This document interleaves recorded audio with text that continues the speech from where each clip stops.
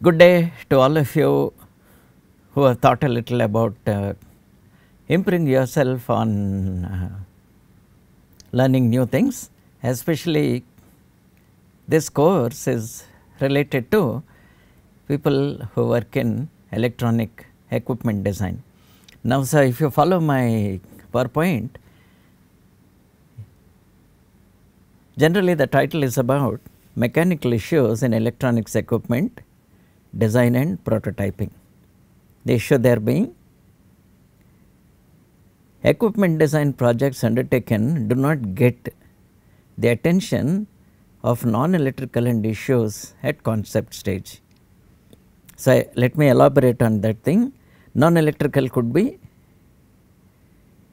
how to produce it, and once you integrate these items, the electrical items like EMI, EMC and such things, there is some familiarity with it, but however very rarely non-electrical, like how do you make an enclosure and then how do you produce it in large numbers, is still not known that well.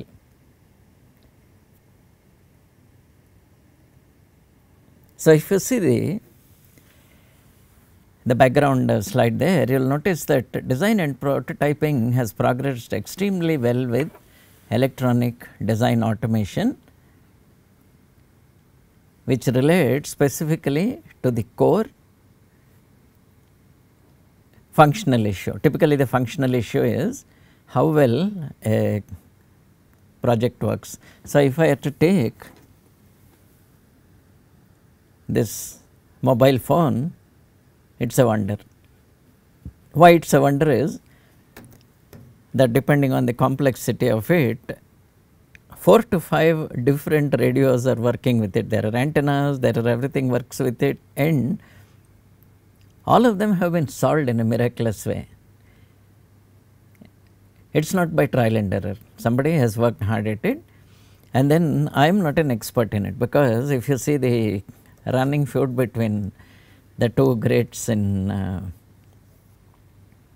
this mobile phone space, you know that a lot of activity goes on both under design, as if you know how to implement things, that is existing things which are synthesized together, which is one type of design. Another is the analytical part of it. Saying analytical is not just necessary equations, however things like saying how does this form affect our usability, what are the ergonomics considerations for it, and then aesthetically what makes what looked once upon a time like a simple box to something else. Not long ago, only about 10 years back, phones were picked partly by how well all the keys were arranged and all that. Suddenly you will notice that technology has taken over, because all of that things are programmable, and something which none of us have thought of was the concept of making apps for anything you want. Equipment design issues at concept stage beyond PWD and interconnection is what we try to think about it, and implementation at production stage.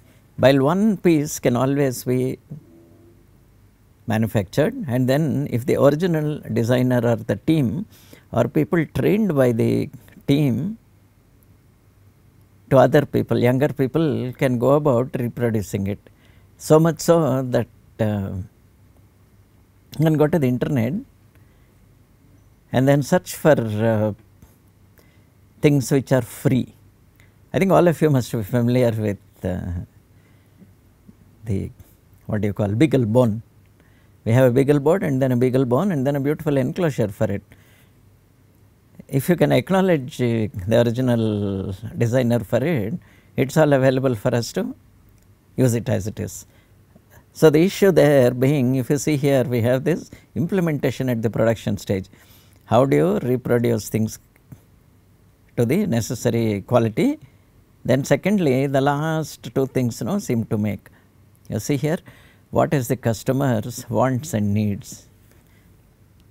There is nothing about saying crossing the chasm or built-in obsolescence or build different versions and all that.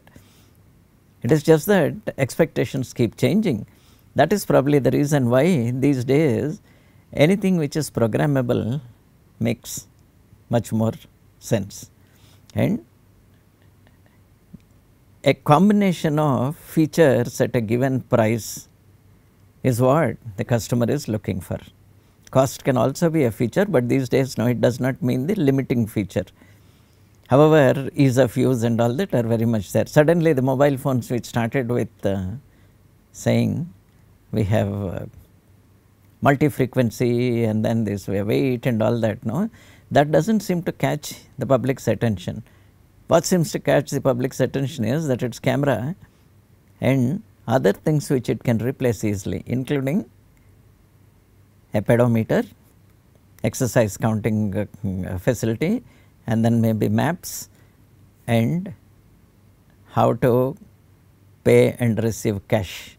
All these seem to make the difference. Now let me go to the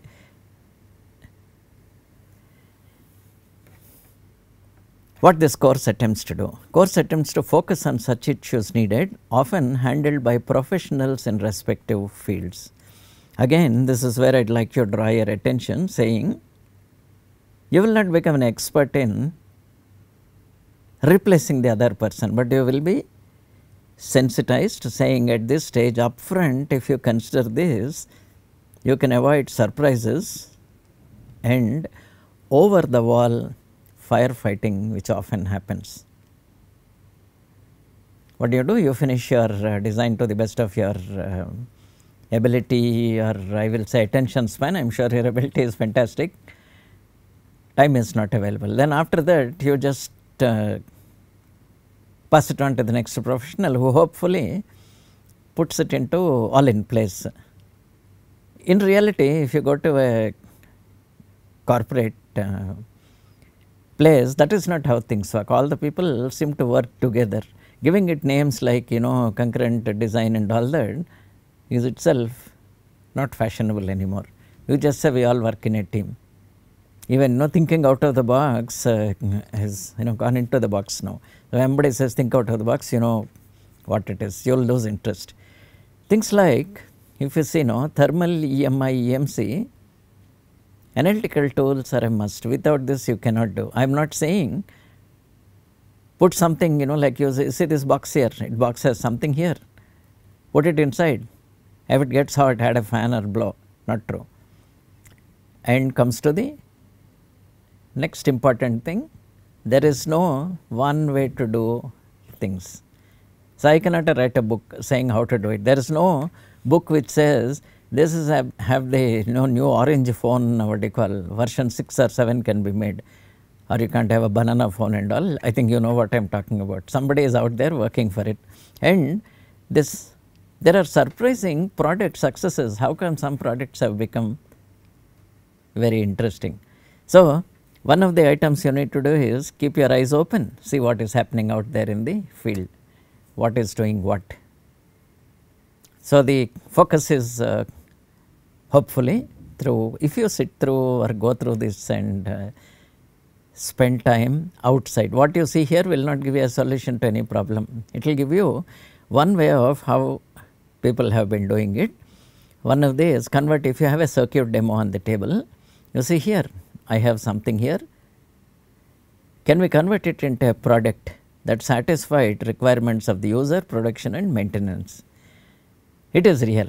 The user's needs, when it gets into his hand, we know it is about the operation and all that. But however, user also has to use it in the right environment. So sometimes things they fall, they shouldn't break. Something falls should never break. It should continue. I am sure it has happened with your mobiles, your cordless phones, and you, if you are my age. So this course or thing got evolved at the Center for Electronic Design for a long time. Probably it started much before I came, 75, 76, and faculty involved in industrial design gave the outside shape. Then production facilities were built up here. Then management issues was about saying, how to manage various features, and what we all hate commonly is documentation.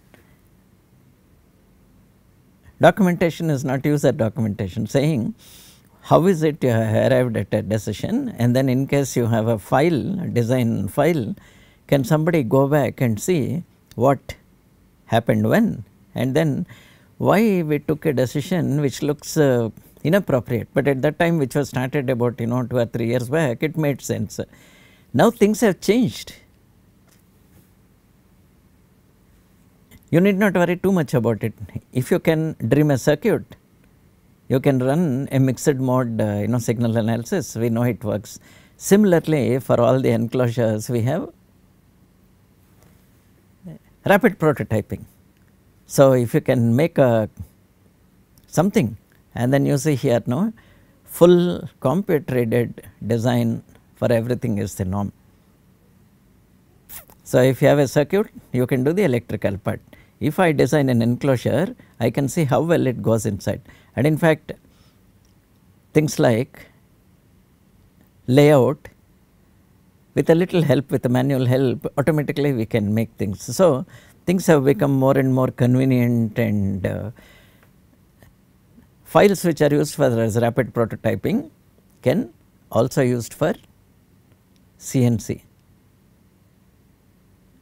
Long ago, when things were made in vertical integration of corporates, there was no choice because they had to do it. That is the only way to make a thing.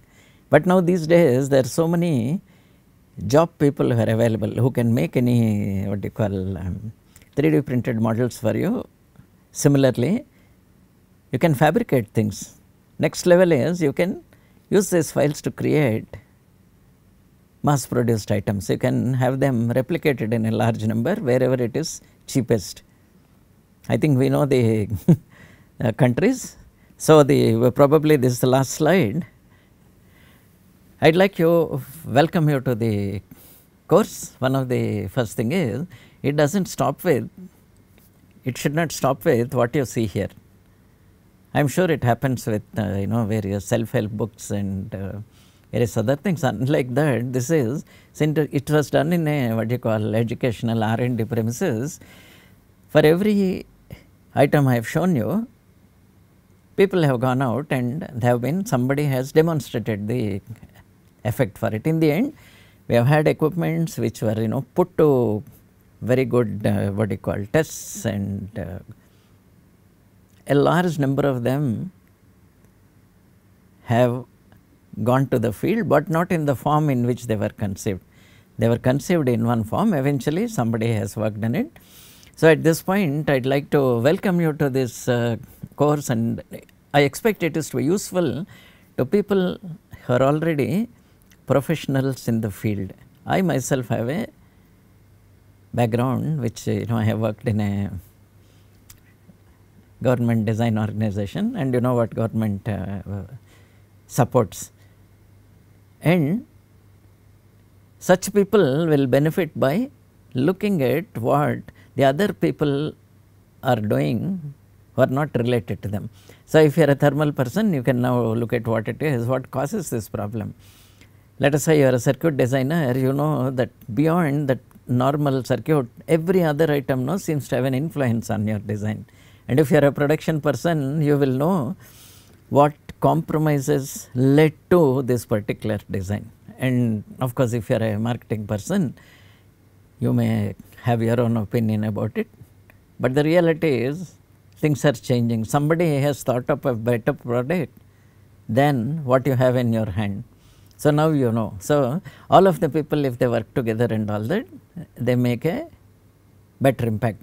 So it is open to professionals in any field. Secondly, a large number of students starting in our case, our undergraduate students have finished 12 years of formal education and join first year of engineering, slowly get experience in their field. If they expose themselves to this, they can make a much better demonstrable product. So, I would say welcome to all of you. Kindly stay tuned, focused, and then you know that it is a video format. In case you do not understand, I understand your problem that my voice is highly accented. So, I do not know how best you can do it. Maybe you can try to listen again and again. Where possible, I have tried to add a few pictures, and so thank you. Welcome.